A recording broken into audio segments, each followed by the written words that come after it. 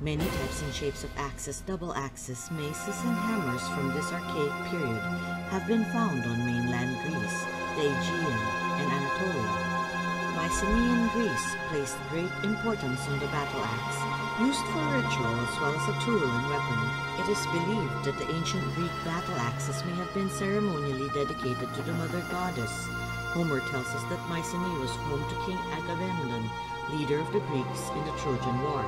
In another epic written during the same age, the Mahabharata of India records the parashu or battle axe as the weapon of Shiva that was given to Parashurama, Rama with the axe.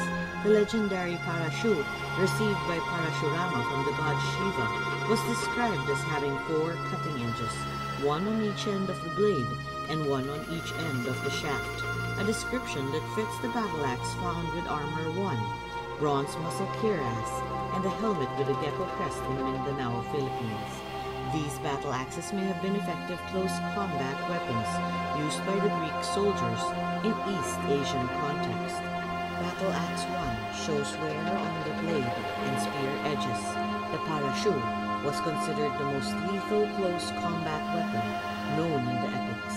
Iconography and design elements are consistent with classical Greece, like the gorgonion, which features prominently on the axe blade, representing the goddess of war and master strategist.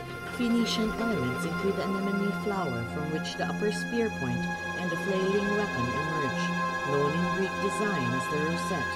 Repeating geometric shapes, triangles and circles, along with stylized flowers and curling vines, form patterns recognizable as those used by the ancient Greeks.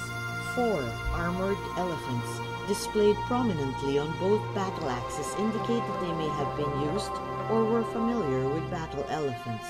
For these warriors to reach the Philippine Islands, they may have encountered both China and India, who used Asiatic elephants in battle from a very early age. Phoenicians had a trading colony in Cyprus where they established connections with mainland Greece. Both the Phoenicians and Greeks had settled colonies in Spain, the Phoenician colony of Gadir in the early 1st millennium BC, while the Greeks founded the Iberian colony of Emporion in the 6th century BC.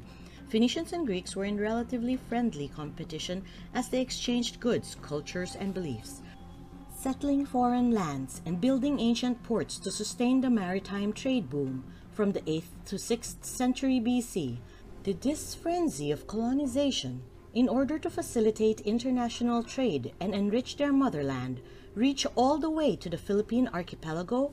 Could these sets of armor from the same archaic Greek age of expansion fill in the gaps of our missing national memories? In a collection of documents that listed the Greeks as one of those who had settled in these lands, Father Pedro Chirino, Spanish historian, also noted the Greek influences in the Tagalog language. Tagalog shares in 4 qualities of the 4 greatest languages in the world, namely Hebrew, Greek, Latin, and Spanish. With the Greek, the articles in the declension of nouns, and in the conjugations, the abundance of voices and moods.